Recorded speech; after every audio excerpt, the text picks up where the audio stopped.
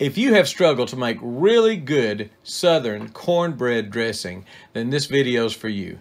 This recipe is a combination of my mother's, my wife's, and her aunt's, and it is absolutely the best I've ever tasted. And I've eaten a lot of dressing.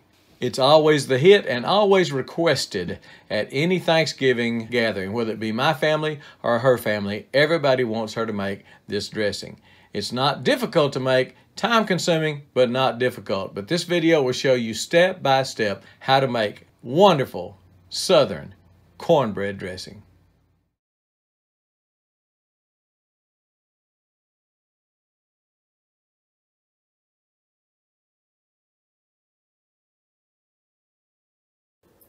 We're going to do 5 pans of cornbread, which will be 10 packages of cornbread. And I'll show you the packages in a minute so you can see what I'm talking about.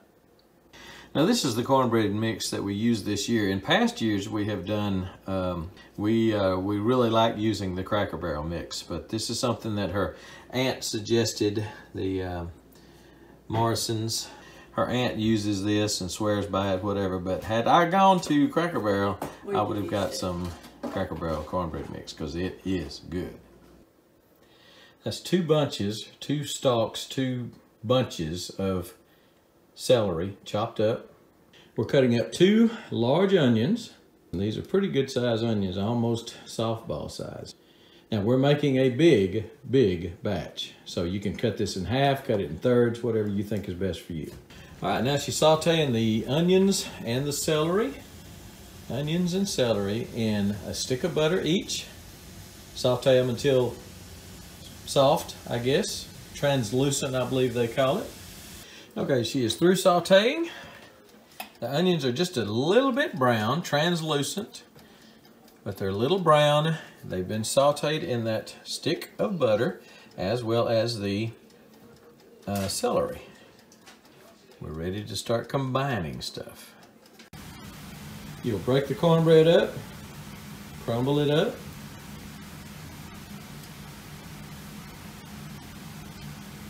So you'll want to put 12 slices of white bread in this batch, toasted and crumbled up along with the cornbread. This is just the cornbread and the breadcrumbs, the dry ingredients. Mixing it up good, breaking up the big chunks, anything she may have missed.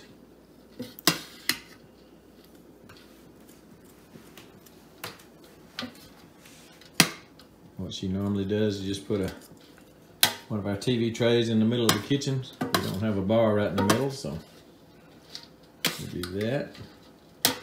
Fold it over, looking for big chunks. Mixing the breadcrumbs in with the cornbread. Now she start putting the veggies in, the celery and the onions.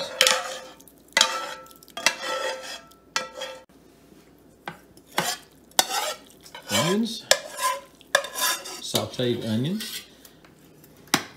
Fold it together, mix it up. Still pretty dry. There's juice from the butter, but it's still basically fairly dry.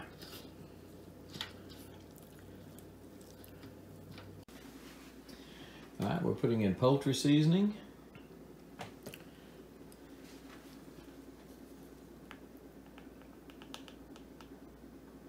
And again, we're making a huge batch here, so you will cut it down accordingly. That was about what, a tablespoon? Mm-hmm.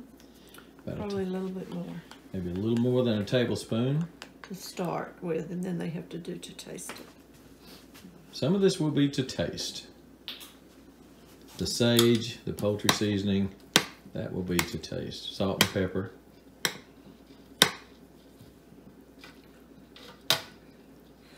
Poultry seasoning has sage in it, so we won't put as much sage. I'm not a big fan of sage. Sometimes she doesn't, but other people that make dressing get way too much sage in it, for me. Here's sage. She said a little hard to find this year. Sage. I had to get an off-brand. Again, sage is going to be to taste. Some of you probably like a lot of sage. I am not that person, but... Not quite a tablespoon. All right, that's about 3/4 maybe of a tablespoon. For right now, she may add more later. I am the taste tester on this, as a general rule. Mix it all up, and then she's going to add salt and pepper to it. She's going to put a tablespoon of salt for right now. That may seem like a lot, but it's really not, considering how big the pan is here.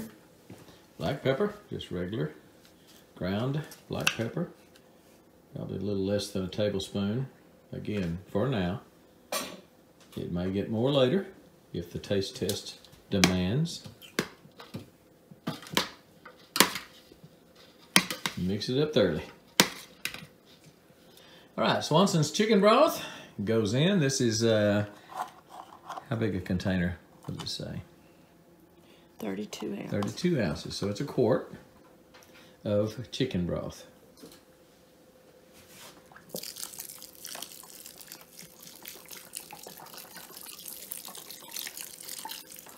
Is that what it's called, chicken broth? Mm-hmm. Or chicken stock? I put both. And the chicken broth and stock and chicken broth. Mm-hmm. Okay, that's chicken stock. What was the other one? Broth? Okay, now we got chicken stock. They can use both, or they don't have to use. You can use one or the other, or you can use both.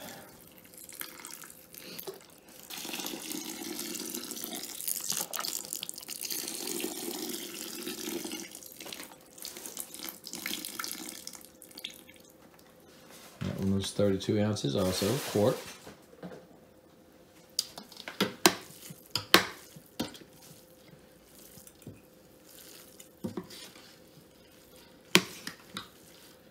Still pretty dry, gonna need some more, I'm sure.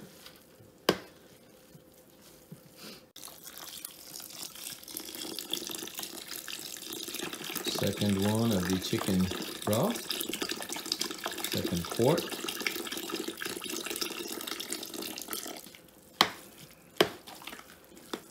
Starting to get a little sloppy. Soupy.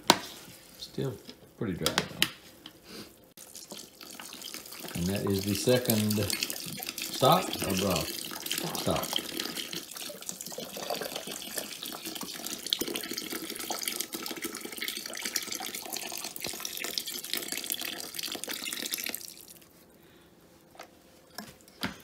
All right, now we're getting close. Maybe.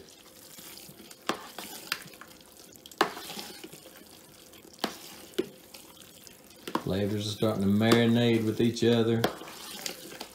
Starting to smell like Thanksgiving.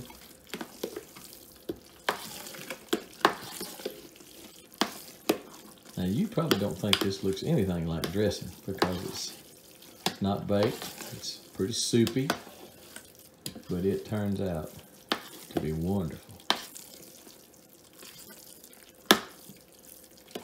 And this is Southern dressing, but even you Northern folks can make this. We won't get mad.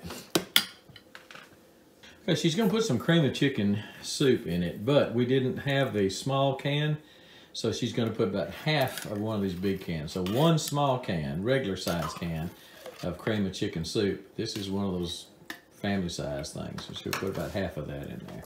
Cream of chicken soup.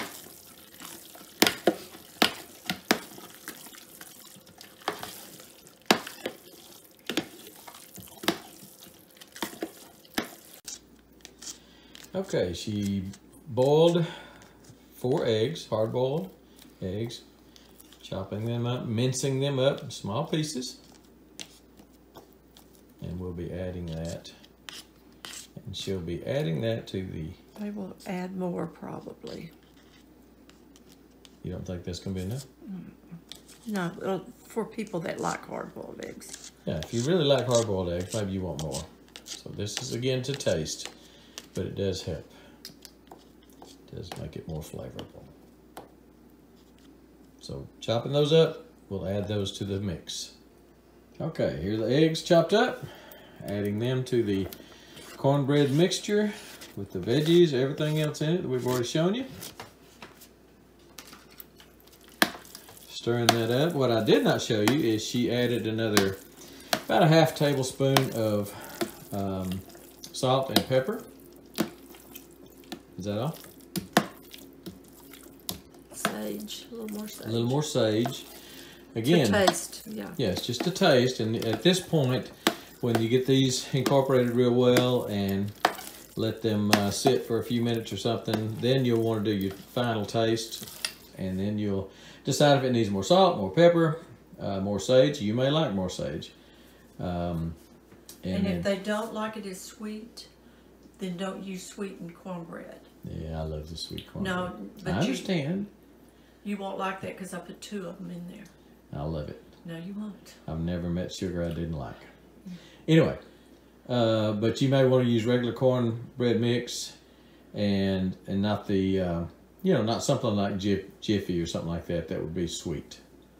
Okay, we did a taste test. She's putting a little bit more of the cream of chicken soup. But at this point, you can put more salt, more pepper, more sage. Put more poultry seasoning in it if you want to. She says this doesn't need it. Beating 6 eggs. And then pouring them in the mix.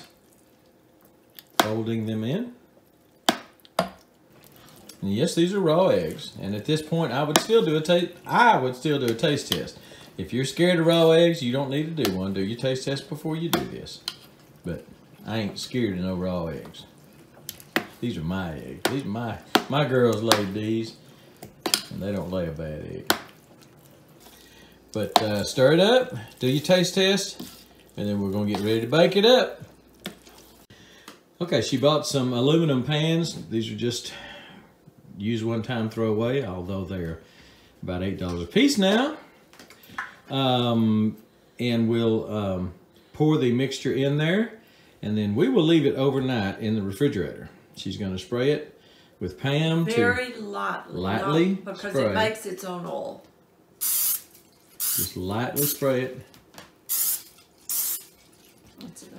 And she's going to put this in the refrigerator overnight, and that's normally the way she does it, but it's normally because she does all this after work, and then the next morning she bakes it so it'll be hot for Thanksgiving.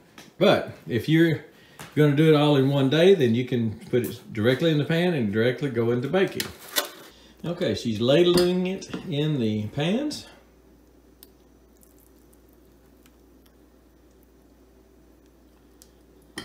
And just basically dividing it between the 2 pans.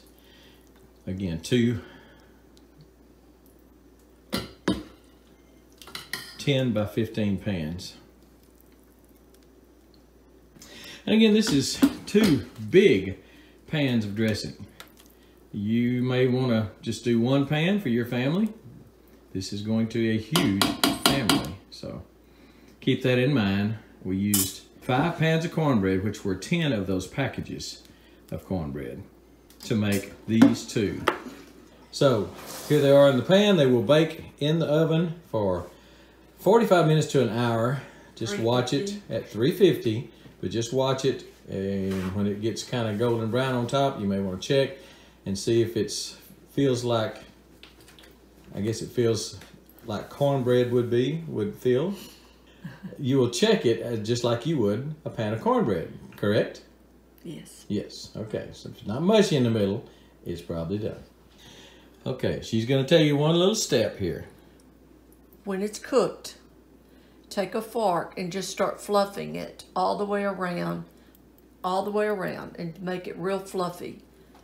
Because if not, it'll be like a cake.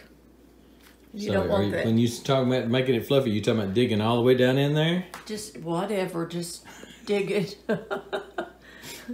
A woman will know how to make it fluffy. This might be a man making this. Well, okay. We're handicapped. We're limited on that. You'll have to learn to fluff it. Fluff it, guys. Fluff it. All right. When it gets done, fluff it, so it doesn't turn out to be a big brick, a big brick of dressing. Fluff it, and it will fluff up nicely. So here's a picture of it. As soon as it comes out of the oven, you can see it's golden brown on top and just beautiful, just like you would expect it. And then here's a picture of it after it is fluffed up. That's what my wife meant by fluffing it up, is going down in it and just tearing it apart, basically, and making it ready for the giblet gravy that most people put on it. We call it giblet gravy down here in the South. But it's a gravy that we probably need to do a video on and haven't done one.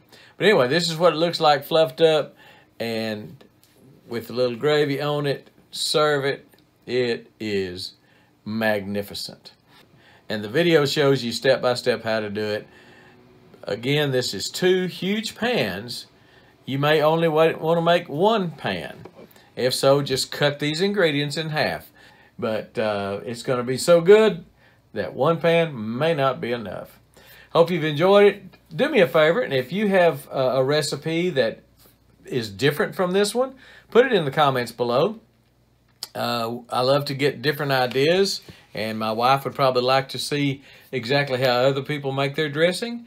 If you use different ingredients, or if you use a specific kind of cornbread that you really like and have found to be good, let me know in the comments section below what you think of this, what you think of dressing in general. If you're up north, you may not know what we're talking about here, but you are missing out on a Southern favorite. All right, hope you've enjoyed this. Hope you've enjoyed Mrs. TP2 showing you how to make Grandma's Southern cornbread dressing. Try it, and we're gone.